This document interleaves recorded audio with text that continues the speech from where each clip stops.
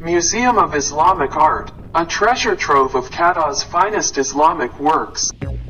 The Museum of Islamic Art, MIA, is a museum on one end of the 7-kilometer-long, 4.3 miles, Corniche in Doha, Qatar. As per the architect IDAM's specifications, the museum is built on an island off an artificial projecting peninsula near the traditional dhow harbor.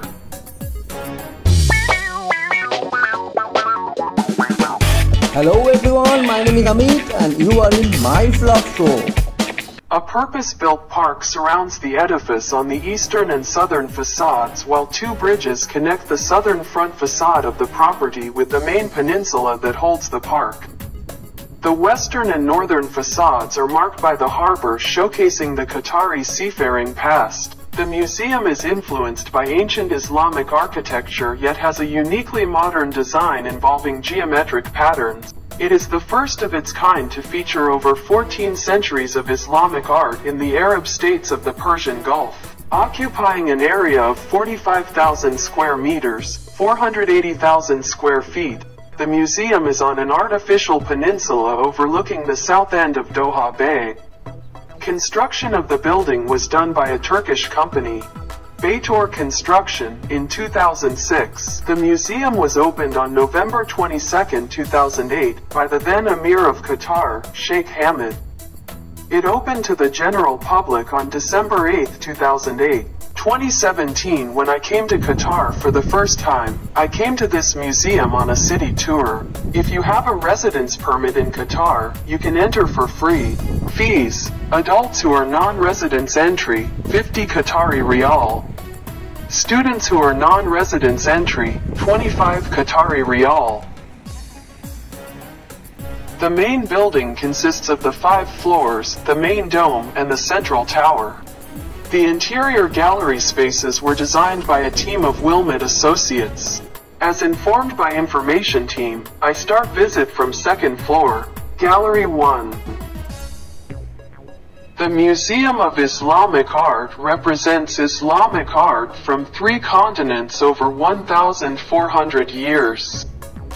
Its collection includes metalwork, ceramics, jewelry, woodwork, textiles, and glass obtained from 3 continents and dating from the 7th to the 20th century. Seen some collection like necklace with 3 pendants and earrings from Morocco, from the Alawite period, 12th-13th centuries, gem set sapphires, emeralds and rubies with pearls on gold. Plate with spiral motifs, Turkey, Iznik, Ottoman period, mid-10th century. Kavor vase, Syria, Damascus, Mamluk period, mid-8th century, gilded and enameled glass.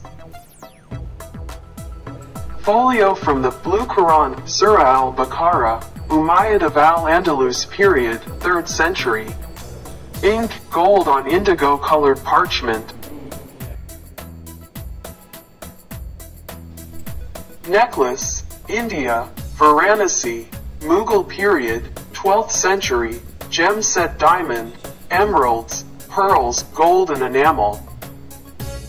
Manuscript of the Ramayana, Pakistan, Lahore. Mughal period, used ink, opaque watercolor and gold on paper.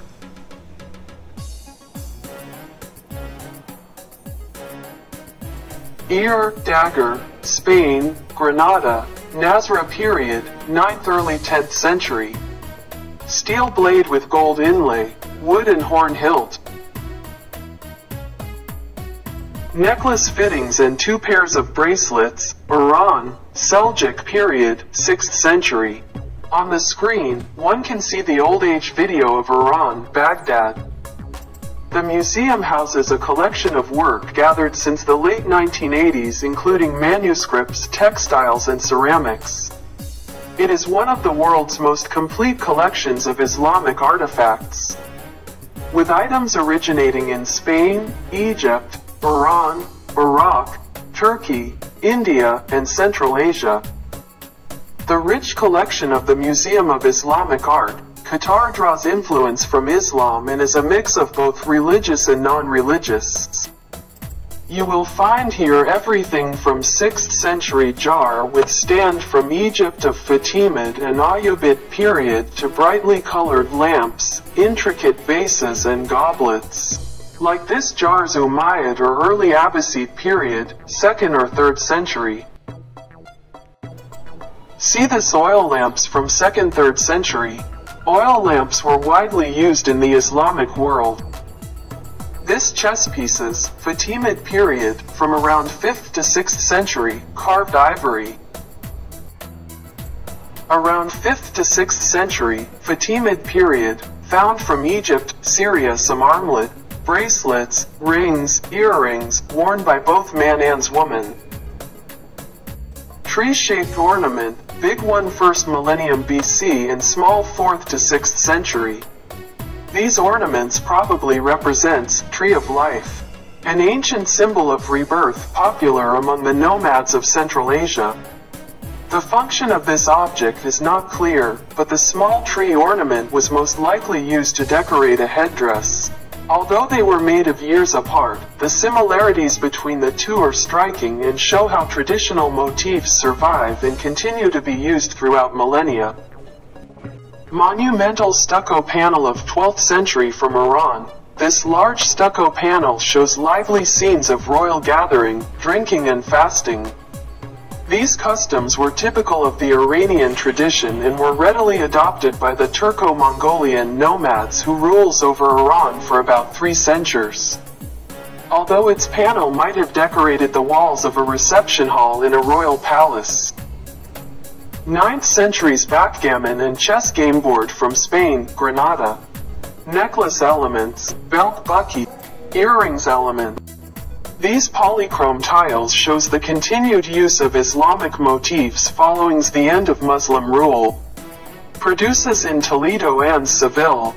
The Cuenca y Arista technique, meaning rope and edge, consisted of outlining areas of glaze using thin strips of clay. Tiles like these, with repeated polygons, stars or floral patterns, would have decorated the buildings of Christian rulers or been used for renovations in the Alhambra place. I just saw half of the 2nd floor. It was really nice to see so much and so much information.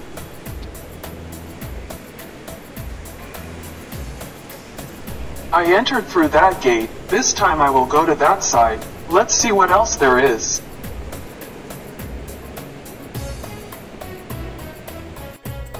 Calligraphic horse from India, Deccan Sultanate, Golconda or Bijapur, Mughal period, end of the 10th early to 11th century.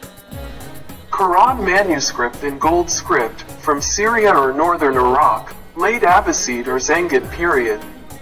Ink, opaque watercolor, silver and gold on paper. Mosque lamp, Egypt, Cairo. This blue inscription on the neck of the mosque lamp is a famous verse from the Surah Al-Nur, which compress God to light shining in a glass lamp within a niche. Once the lamp is lit, the decoration beautifully translates the luminous aspect of the Quranic text. Qibla indicator. Iran, Isfahan.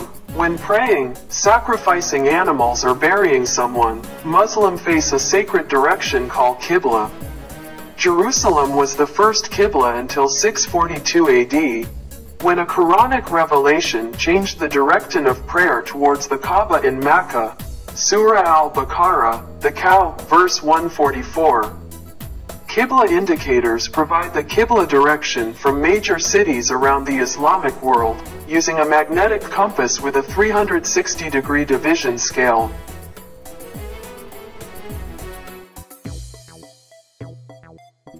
Mihrab panel, Afghanistan, Ghaznavid period. The mihrab, prayer niche, is used in mosques to visually identify the Qibla.